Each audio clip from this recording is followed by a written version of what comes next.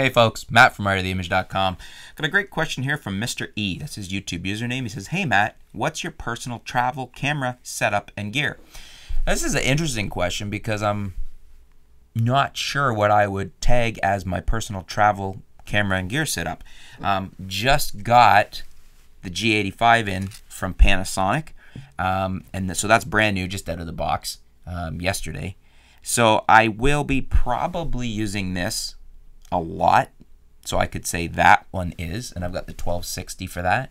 I really liked the 14-140 lens, which I'm almost regretting selling because I sold it with my G7, anticipating getting the G85 in because I was looking at some other lenses, but I really like that as a travel lens. So perhaps my answer then would be the G85 with the 14-140. Right now it'd be the G85 with the 12-60 because that's a good range, and a prime. I would right now I don't have any of the primes in from Panasonic at the moment because again I sold my 42.5 and I'm almost regretting that too. I was going to the Canon system for the dual pixel AF, which I like, but I should have hung on to those. And sometimes I'm too worried about the budget line and I don't want to keep a whole bunch of different lenses in, but I probably should have hung on to that 42.5 f1.7 because it's probably one of the nicest portrait lenses I've ever shot with.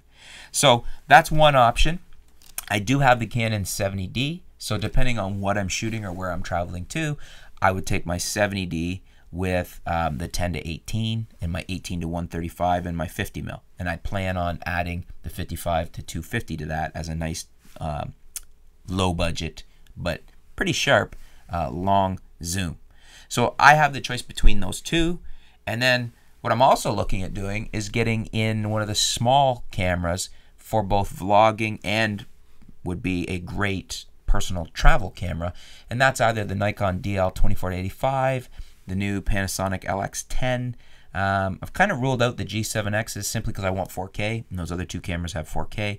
You could also look at the Sony RX100 Mark IV, but I'll be looking at either the Panasonic or the Nikon just for, I think, better value for the money, and they do everything I need. So that's my answer to you at the moment. Things change around here all the time. So, you know, very likely to grab the G85. My other option is my Canon 70D kit. What do you guys think? Why don't we have you guys list in the comments below what your personal travel gear and setup is. I'd be interested to hear what yours is, and Mr. E might like to know too, especially if anyone out there or Mr. E is trying to think of what to put together for personal travel gear and setup for camera. Let's hear what you guys have.